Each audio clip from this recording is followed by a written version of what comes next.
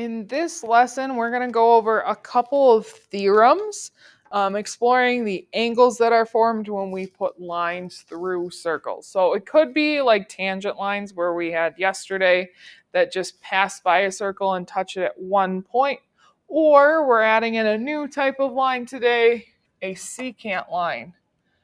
A secant line is just a line that intersects a circle in exactly 2 points. So think of this as a chord, but it doesn't just stop on the sides of the circle, it keeps going. So this would be secant line AB.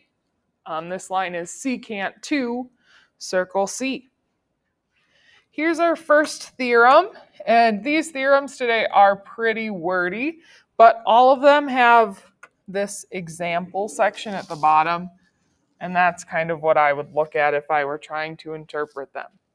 So in this theorem, it says if we have two secant lines, or could be two chords that intersect in a circle, then the measure of their angle formed is 1/2 the sum of the measure of the intercepted arcs that it forms. So if I put, in this case it's secant line AC and BD in this circle, I'm going to form some arcs. First, we've got this set, arc AB and arc DC. Those two arcs, if I add them together and then multiply by 1/2, will equal the measure of angle 1. Or I usually think of it as finding an average. And we know vertical angles exist, so that angle would also be the same. And then we do the exact same thing, but with the other arcs formed. So I've got this arc and this arc. If I find the average of those arcs, it will equal the measure of angle 2, and the vertical angle will also be the same. So it is kind of confusing, but once you apply it, you'll see that the math is pretty easy. So I want to find a couple of angle measures. In this first example, we want to find the measure of angle 1. Angle 1 is in here, so I'm going to find the two intercepted arcs that go with it.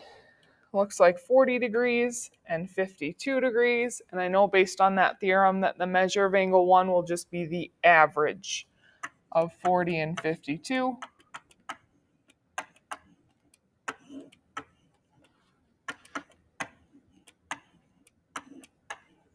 Uh, 92 divided by 2 would be 46. So the measure of angle 1 is 46 degrees. Next one's just a little bit trickier because here I want to find the measure of an arc. I'm told that this angle is 45 degrees.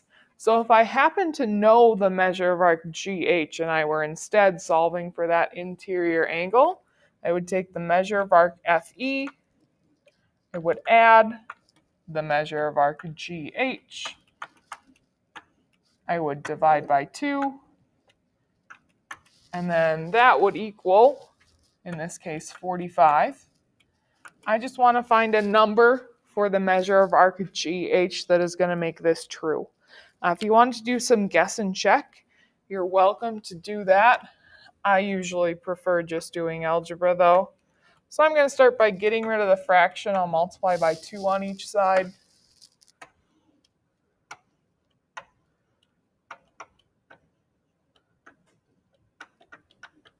And if you didn't want to write out the measure of arc GH each time, you could have put a variable in there like x.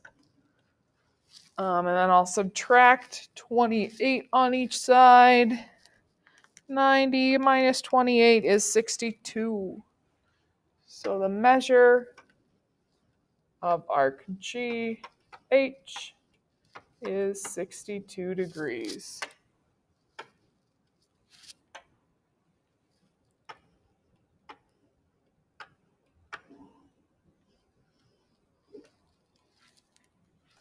All right, so there's our first theorem. We've got 2 more.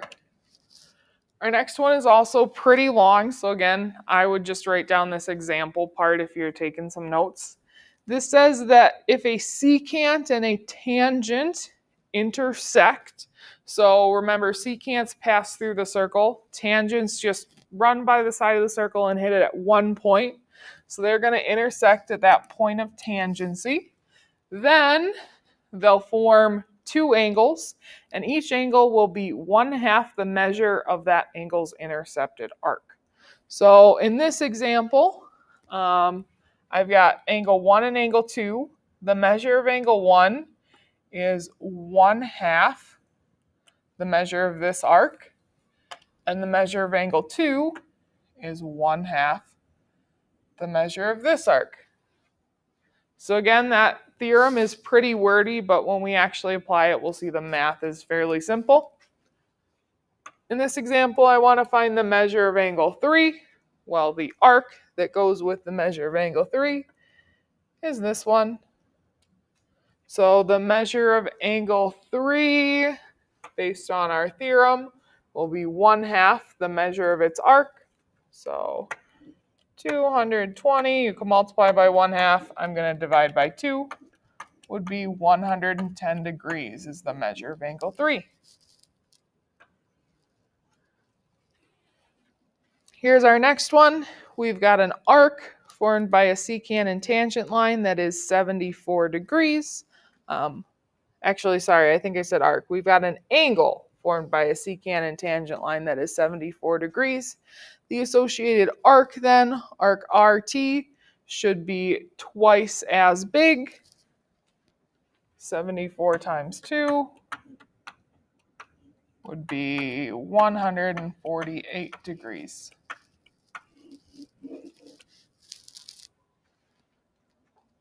All right, and then I have one last theorem. Our last theorem is about two lines crossing in a circle. So it could be two secants, it could be a secant and a tangent, or it could be two tangents. And if two tangents meet, then they don't meet in the circle, they'll meet outside the circle. But whenever we have two lines that intersect in a circle, then the measures of the angles formed will be 1/2 the difference of the measures of the intercepted arc. So notice that no matter what type of lines I have, two secants, a secant and a tangent, or two tangents, there are always going to be two arcs created. To find the measure of the angle then that's formed outside, so in all these examples we're finding the measure of angle A, you're going to figure out the difference between those two arcs. So it's always going to be big arc minus small arc, and then multiply by 1/2, or you could divide by 2.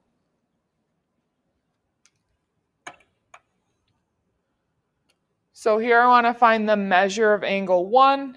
Angle 1 is actually angle SRV, this angle. So I have to find the two intercepted arcs that are formed by the rays of that angle. We've got one here, looks like arc SV is 80 degrees, and one here, arc TP is 40 degrees. So I'm going to find the difference between those two. 80 minus 40 would be 40, and then multiply by 1/2, that would be 20.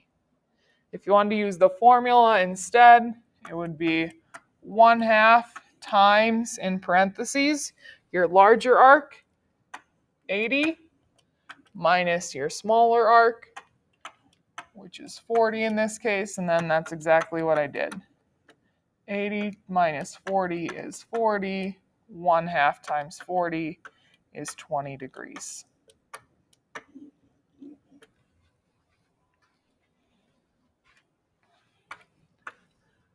All right, here's our next one. I want to find the measure of angle V. So in order to find the measure of angle V, which is way down here, I need two intercepted arcs, XY, which we already have, and then our small one is going to be NP. We don't directly have NP, but it's not too hard to find. I know that the arcs going all the way around a circle should add up to be 360 degrees. So 360 minus 110 minus 100 minus 80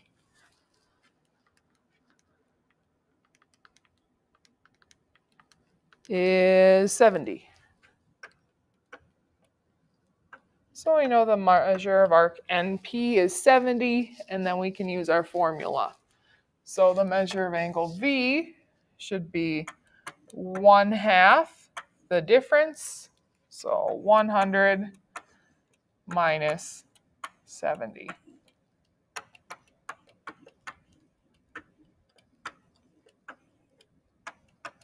Measure of angle V is 15 degrees. And I've got one more example in this video. Here we want to find the measure of arc LN. I know I've got two tangent lines here because they only meet the circle in one point. So we want to find, looks like, the measure of this arc. I don't have any measures with this circle though, so we're going to have to do some algebra. We know that if I had the measures of my arcs, this big one and the small one, maybe I'll call the small one X and the big one, actually no, I'm going to call the big one X. We're going to call this small one 360 minus X. Then I would take the difference of those two arcs and I would divide by 2 or multiply by 1/2, and it would have to equal 50. So let's actually do that. So I would take my big arc, X, I would subtract 360 minus X. I would multiply that whole thing by 1/2. Or divide by 2. I'll say divide by 2. And then that would have to equal 50. We just want to find a number for X that is going to make this true. We could do some guess and check to get there, but I like algebra, so we're going to do some algebra. So I'm going to start by multiplying by 2 on each side, just so I can get rid of the fraction. So that's going to get us to X minus the quantity, 360 minus X equals 100. Next thing I want to do is kind of get rid of those parentheses. Remember when I subtract something in parentheses, I can think of it as multiplying everything in the parentheses by a -1. So let's do that and let's distribute the -1. I get X minus 360. -1 times -x would be positive X.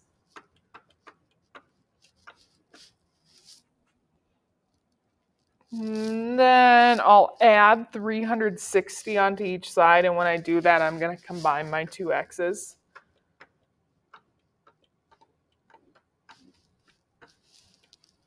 And then I'll divide by 2 on each side.